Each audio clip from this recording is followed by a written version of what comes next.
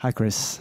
I saw you on the pitch, and it seems to me that you really enjoy this, just playing football. Yeah, I play a lot at home, so it's kind of that thing that we do on tour that is the closest thing to normal life, I think. And I think it's important to do those things when you're on the road.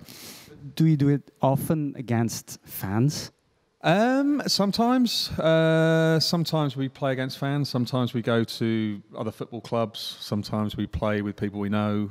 So it kind of depends. But usually at least once a week we'll try and get a game together, and whoever wants to play can play. Basically, You're really into football, and not only just as an active player, but you also follow competitions. Yeah, I mean, I watch the Premier League a lot. I mean, the team that I support is actually a lower league team. They're in the Championship, but I try to watch them, maybe 5, 6, 7 times a year whenever I'm at home. But I don't know, for as long as I can remember, I've really been into football. I was kind of brought up in Yorkshire, and we used to just play football on the street as kids.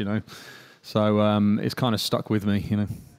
This is the football center of the national team of Belgium. Do you like this place? It's amazing, yeah. It's just driving around outside there's loads of training pitches, and it's a great facility. I mean, we're seriously lacking these kind of places in England. There's not many of them at all, But yeah, it's great. It's great to be able to come here and play. It's a pleasure.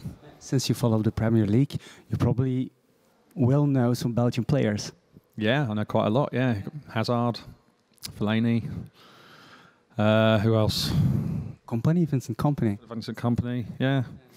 Do you have a favorite player? I mean, Eden Hazard. When he's good, he's nowadays.